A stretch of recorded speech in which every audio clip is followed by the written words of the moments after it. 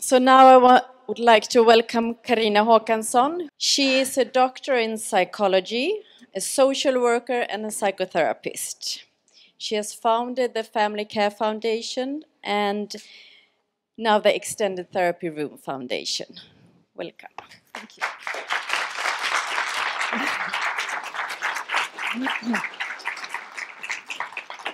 So, thank you very much.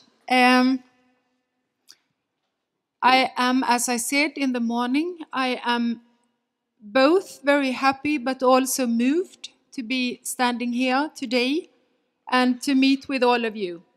Many of you whom I have met several times, but also to recognize very many new faces, which is great.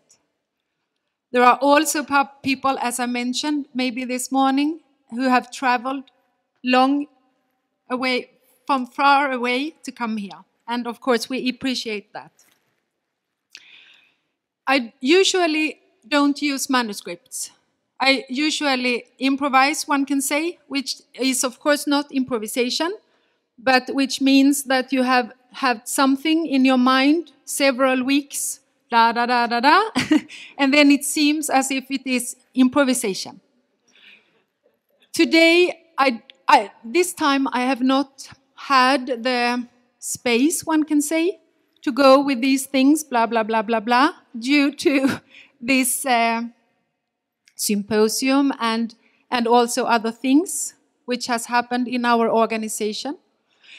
So I have written a manuscript, which I will try to hold on to. And if it becomes too boring, give me a sign.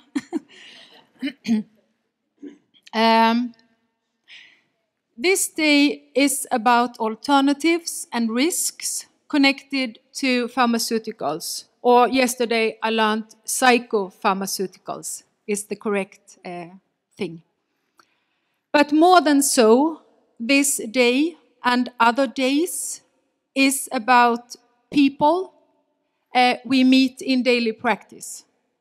Living, complex human beings who for a short period of time or for a long period of time need support by other people. It is essential how these meetings take place and how those of us who are called professional helpers handle the situation, how we handle our own lives and the group and the organization which we are part of. It is also essential how other people around the person I now call client handle their life and situation, their family, but also other people around. As it is also important how they are met by me and other professional helpers. As many people have mentioned already today, to also invite and include important people. But it is also about society in a bigger framework. What kind of society do we want to create and to be part of? Is it a society where more and more people are defined in terms of psychiatric diagnosis and where the treatment mainly consists of psychiatric drugs? It has been a steadily increasing number both of psychiatric diagnoses but also of prescriptions of these psychiatric drugs during the last decades to adults, young people, and also more and more to children. This is a big ethical issue, and we have to talk about it, but we also have to find alternatives in a concrete way. We have to find a variety of places where people may go when life is at stake. Except psychiatric hospitals, there are very, very few places at the time being. If you have no money, where you can go when life is too hard, or where you can send your loved ones. For more than 30 years, I meet with people in daily practice, but I also hear about people in other places who do not want to be defined in terms of psychiatric diagnosis. In daily practice, I meet with people who not at all want to start to use psychiatric diagnosis, and I hear about people in other places who say the same thing. I also, in my daily practice, meet a lot of people who want support to get off their drugs. In our organization, the Extended Therapy Room, we meet with young people who feel anxious about their life, about their school situation, about friends, about how it at the moment or for a long time has been in their families. We meet with people who do not want to, who don't know how to handle another year in school. We meet with young people who hurt themselves. We also meet with families who have lost capacity to reach out to each other, to talk to each other. We meet people who have experienced a huge loss, and as they say, where fear and anxiety has taken over. We meet with people who are worried about their work situation, or people who have no work at all to be worried about. We meet also with people who describe voices in their head. We meet with people who sense they have no place in society. People who in many ways have given up, but not totally and not yet. That's why we meet. Some people we meet describe also how affected they are by things happening in the world. Dreadful wars going on, the climate change, the situation where thousands and millions of people have to leave their countries and their own life in their context. Others express in deeds and words feelings of not belonging, of being lonely. Some people talk about oppression, about rape, about violation. Is this supposed to be treated like a psychiatric illness? I would say no, it is not supposed to be treated like that. And I will try to describe how come I say no. As a young social worker, I myself got in touch with psychiatry.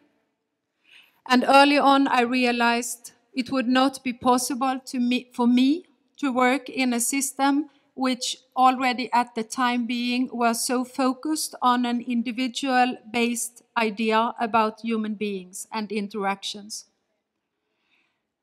A system which already 30 years ago mainly diagnosed people who came there and already 30 years ago prescribed a lot of psychiatric drugs. I did not believe in a system which was organized and still is organized by clinical wards where people stay for a couple of days or for a longer period of time, people who have absolutely nothing in common but the fact that they right now are in a psychiatric ward. I found it hard to see how it would be possible to recover in a system which did not take into account that which is important for most human beings: continuity, relationships, trust, to have time, to meet someone who is willing to listen, and maybe more than anything else, to be met as a human being by another human being. At the time being, which means 30, 25 years ago, there were some exceptions. And now I talk about Sweden. There were some wards at some hospitals where people, both those called patients and professionals, were listened to and where their voices were heard and where their experiences were seemed like essential. Some brave leaders, some psychiatrists, nurses, caregivers, and psychologists made a change which is described in research and also in textbooks by, for example, Barbara Sandin, Alain Tupou, where are you, Alain Tupou? And Johan Kullberg, to mention some of the most, for me, important people. Most of these wards do not exist anymore. Unfortunately, as we have heard also today, the diagnoses are more than ever, the prescriptions are more than ever. And not just to adults, but also to young people and to children. And this is, I want to say again, a huge ethical problem. It seems as if the psychiatric system has learned very little during the 30 years since I started to work about what is important when life is at stake. But it also seems as if there is a lack of knowledge about human reactions to life difficulties and life dilemmas that most of us recognize during a lifetime. Sadness, grief, rage, anxiety, angst, all these strong feelings, reactions when life challenges too much or in a way which is not possible to grasp or to make sense of. In psychiatry, and unfortunately, as I think, which is also spread to many other places by now, the existing system is built on, as Sami talked about, a very technical point of view. New management, new public management, and something which I don't think many of us feel comfortable with. There are far better ways to meet people when life is hard, and it is necessary to find ways to describe human beings and life dilemmas and condition in better ways than is done. And to involve people of different kinds in a relational and contextual shared work. This has to be done, and it has to start now. That is the reason for me to be standing here today, but it is also the reason for our organization, the Extended Therapy Room, to exist.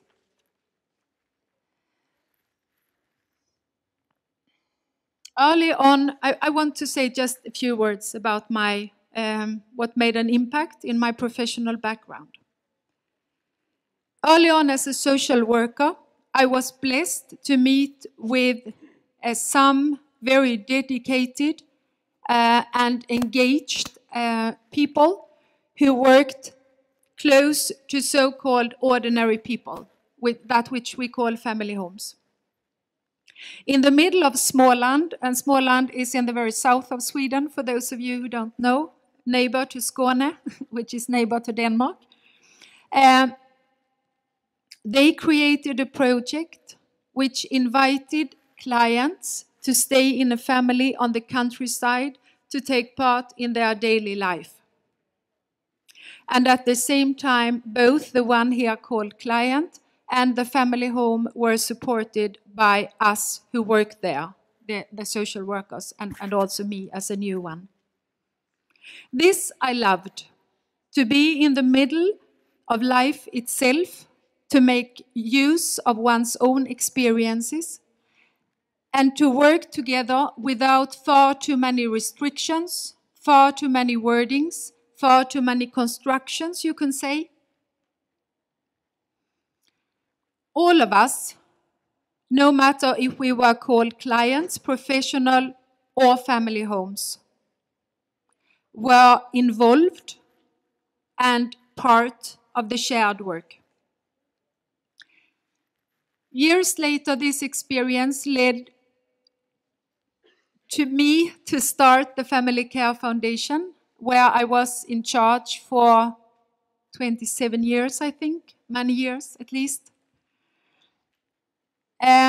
Through that, I learned a lot about participation, about presence, and about taking a personal responsibility as a human being, meeting other human beings.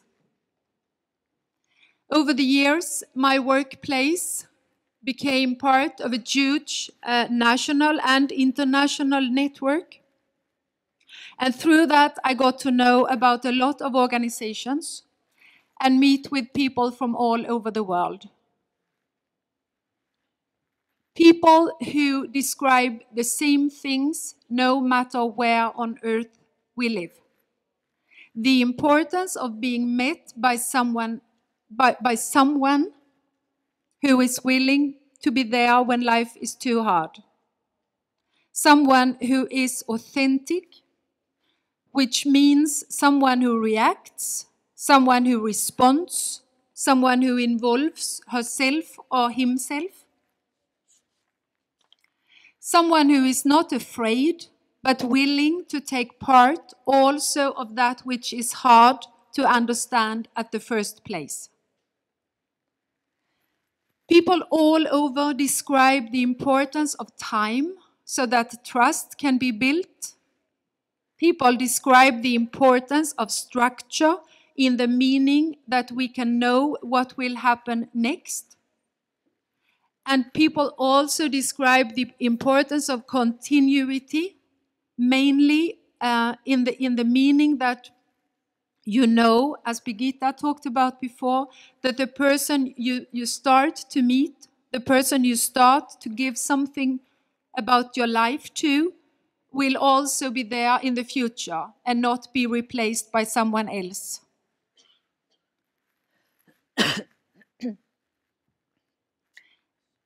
I want to mention some important people in research and in practice, and by doing so, I leave out a lot of important people, and that you have to bear with me. But as a student, I heard about Barbro Sandin's work at Säters Hospital, and it created such hope inside of me to get to know about it and to hear that people who used to be defined like chronic schizophrenic people, patients, were able to leave that role, you can say, but also able to leave the hospital and to live an ordinary life together with other people in society. In her doctorate thesis, Sandin writes, "In the summer of 1983, I participated in a psychiatric congress in Vienna. After having attended many of the lectures, I was depressed by the lack of interest in human conditions. I missed reflections about how people grow into the world, about humans and societal beings whose lives have meaning and content in relation to the people around them, and how psychiatric illness is intimately connected to conditions in life, as well as our experiences in relationships." Barbro is here today. You are here today, Barbro. And I have no words to express how important it has been for me to have you in my professional life and also in my own life, or in the rest of my life, or how to say it. It's also notable, I realize now when I read the quote that this Barbro wrote 1983. And these are the same things we are talking about today.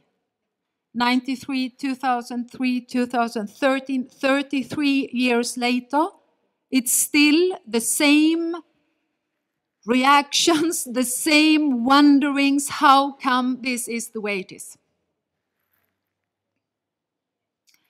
Magnus Hald is also here today, and Magnus worked close to another very important person for me, Tom Andersen, who was a family therapist, doctor in the northern of Norway, in Tromsø. I also know he was a very, very dear friend and colleague with you, Magnus.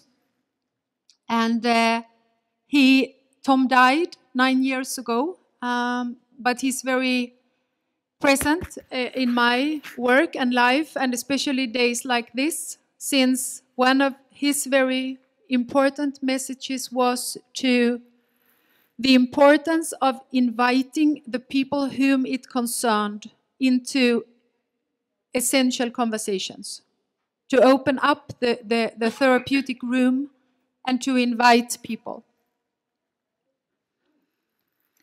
He also used to talk about the language, which might bewitch us in the meaning that we might think we know something just by putting a word to it. As, for example, the range of diagnoses: ADHD, ADD, schizophrenia, bipolar, blah, blah, blah, blah, blah, etc., etc.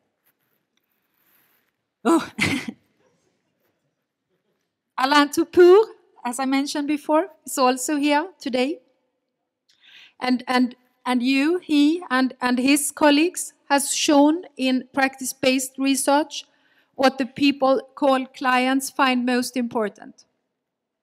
And as I have understood it, it has not primarily to do with education or training and different kind of titles, but people who involve themselves, people who do the unexpected, and people who care, and people who show that by actions and deeds. It is also my many years of experience, of course, by working close to family homes, the essential importance of being there in daily action and deed, and to involve oneself as a human being.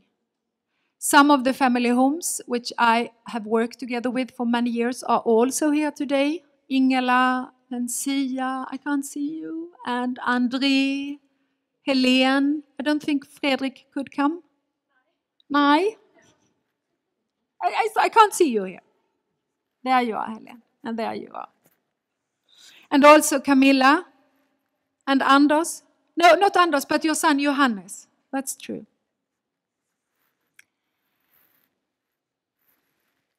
When I talk about the importance of being a human together with other humans, it doesn't mean that knowledge is not needed, rather the opposite. But we have to consider what knowledge is and what kind of knowledge is important when meeting people in life crisis. My assumption about what I call essential knowledge and reality has its theoretical roots in the phenomenological hermeneutic tradition, which one can say goes back in the Western world to Socrates. I think I can say that, Anders, can't I? Yes, I can. Anders is my supervisor for my doctorate thesis. And in modern time, of course, associated with Gadamer, Heidegger, Husserl, Hannah Arendt, and Linda Findley, to mention some for me important. The phenomenological research tradition deals with described reality, the life world as it appears. And researchers agree on the importance of rich and complex descriptions of phenomena the way they appear in the lived reality. The phenomenological tradition is based on the knowledge that life itself affects and inspires both research and practice. One of the most important findings in my doctorate thesis is that it became so clear to me that the work described, which involved also myself as a psychotherapist, belonged to a band of people, a long tradition, who know the importance of the subjective knowledge and being part of the world.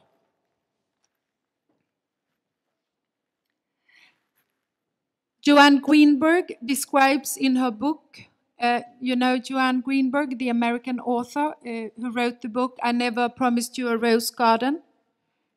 She describes in her book the life-changing meeting with Frida from Reichmann.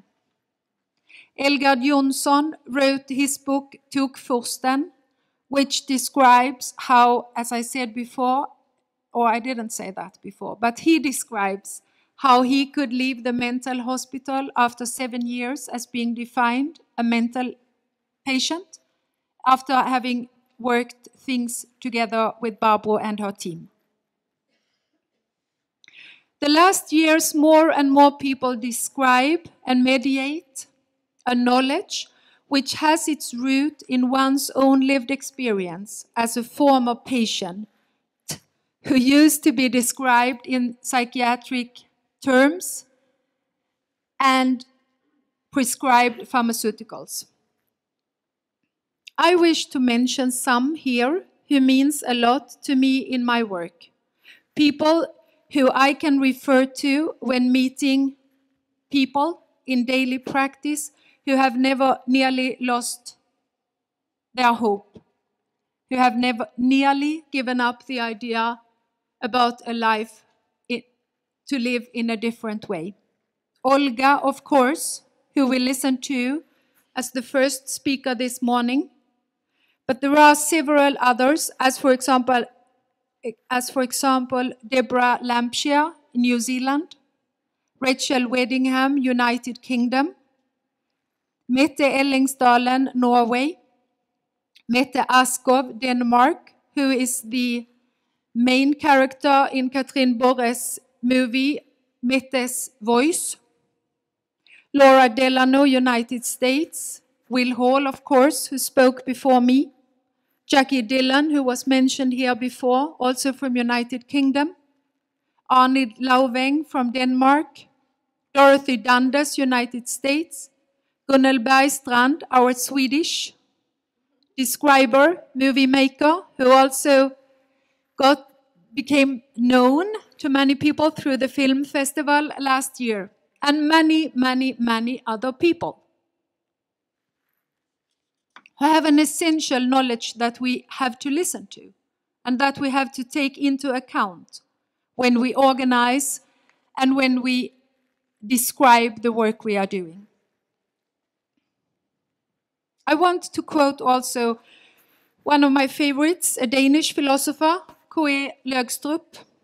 He describes the importance of putting a part of one's life in another person's hand and to be received.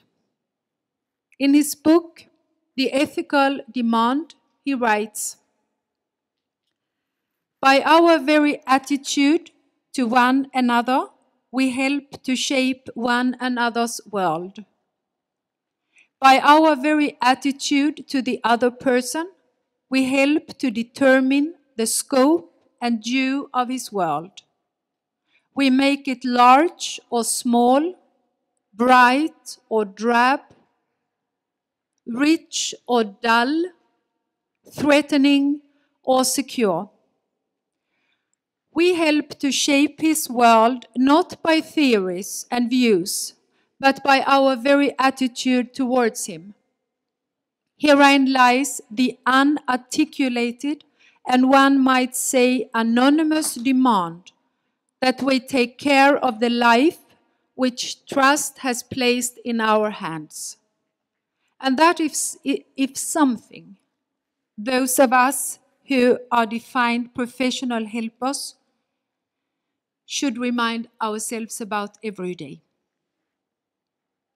This is the demand and the challenge, to never give up the idea to create places which are organized to meet people in deep crisis, to create space for humans to be met by other human beings. Organizations consist of people, and the people who are involved will affect and be effect of that which happens in the organization, no matter if we are called patients, professional helpers, family homes, or whatsoever. For many years, I was leader for an organization, and through that, I met with hundreds and hundreds of people, including leaders. Through that experience, I know something about power and also how to use power in a good way and in a not good way. You can use power to oppress people, but you can also use power in a way which makes change happen for the better. Many times over the years, I have experienced how to make seemingly hopeless situations become hopeful. But I have also experienced the opposite. When there is no trust and when there is no space for feelings, complexity, strong emotions, and differences. It takes a lot to create a sustainable and humanistic organization, and we need to be aware of that when talking about alternatives. We need to keep in mind, as Patricia Tudor Sandahl, a Swedish author, writes in one of her books, an organization without a vision is nothing but a crowd of people. Visions are needed to make changes happen, as is also dedicated people. Practice-based knowledge is also needed, and good examples from all around the world, described by research and in other textbooks, not just from psychiatry and psychotherapy, but from organizations in common, which deals with human beings and human life dilemmas. Karapudas Hospital, where Birgitta Alakare was in charge, is a wonderful example. There are others all around the globe. Groups and organizations which consist of dedicated, skilled, and courageous people who have a shared vision. The challenge is to get to know about them and to get to know how come they made it happen, how come they made the dreams come true. We have also a lot to learn from leaders and other professionals in different professional fields, not at least, as was mentioned in the morning, through art and literature and theater and prose, but also, of course, from ordinary people who know from daily life what is important and needed when life as it feels fall apart. We need leaders, practitioners, and researchers who focus on the importance of values, who dare to leave the comfort zone, who are willing to acknowledge the fact that there are so many things we actually do not know, no matter how many manuals, numbers, and figures we invent and investigate in. We need people who dare to talk about that which is difficult, people who are willing to say that this we do not know for sure, but we will do our very best. Money is, of course, needed to make a change happen. Money to create smaller units where people can go in acute crises and situations. Places which does not focus on finding causes or illnesses, but places which offers a safe space to rest, to sleep, and to meet with other people. We also need places where people can go without being examined, defined, and prescribed drugs. We need places where professionals from psychiatry work close together with professionals from social service to find ways together to solve the life situation together with the one whom it concerns.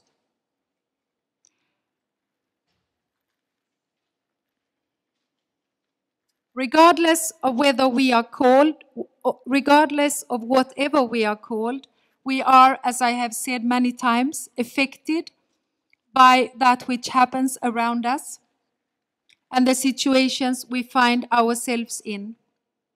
We bear with us our history, our personal history, while we are also part of a larger context, which has been described many times during the day, how the existing system and the tradition, of course, also influence and make an impact on individuals as well as on society.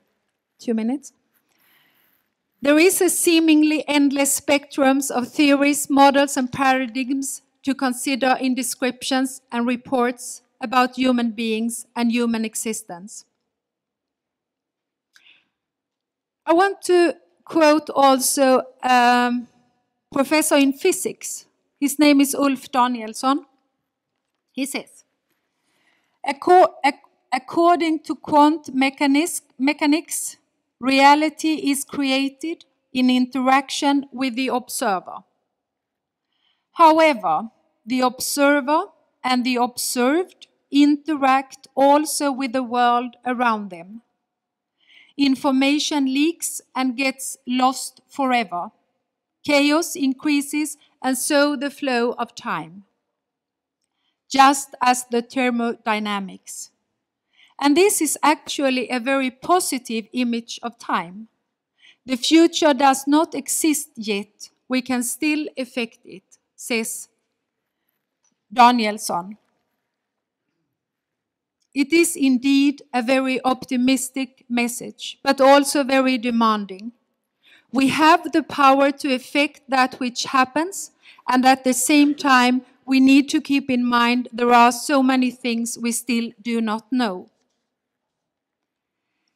Over the years, in close collaboration with other people, I have experienced the meaning of engagement, space, time, love, passion, you name it, but I have also experienced anxiety, anger, frustrations, feelings of hopelessness. I have experienced the power of conversations, but also the opposite, when the meeting becomes a mess, when there is no understanding. Humans are involved and intertwined with each other. We affect each other and we react towards each other.